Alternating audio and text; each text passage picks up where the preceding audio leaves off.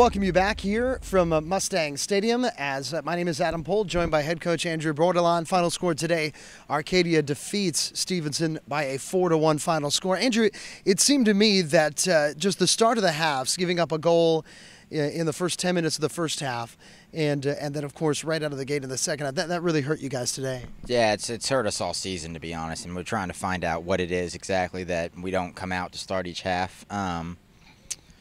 We've yet to find it, so we'll keep grinding and figure out why we start each half slow. If you look at the final score, you might think, well, probably Arcadia held the majority of the possession, but I don't think that really was the case today, especially in the middle stanzas of the halves. I know you would have loved to probably get more prime opportunities, but it seemed like you held the play for good chunks of time. Yeah, I think so. We did, but we still gave up, way too many chances. The funny thing about soccer is if you look at a result, a fair result, not fair result, we got the result that we deserved today.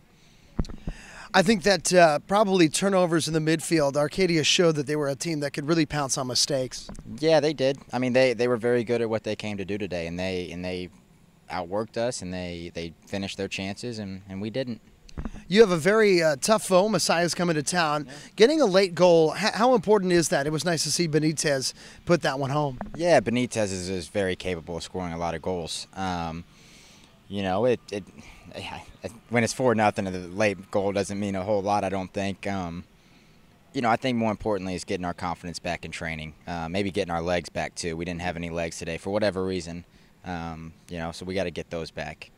And last question, obviously this is a season where you guys started very slow, but you've shown great growth throughout the year, and in your first year at the helm of this program, that's got to be something that you're very proud of and excited for moving forward. Yeah, I think that, what the guys show each week, their progress, it is encouraging. It's hard to take a step back at the moment right now after, a really, really tough loss and not playing the way that we're capable of or expected to play.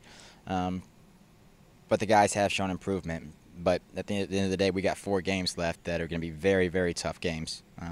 So we're going to have to bring it because what we did today wasn't good enough. Well, Andrew, we wish you all the best and continued success. All right, thank you. That's Andrew Bordelon, and as we return now for more here from Stevenson.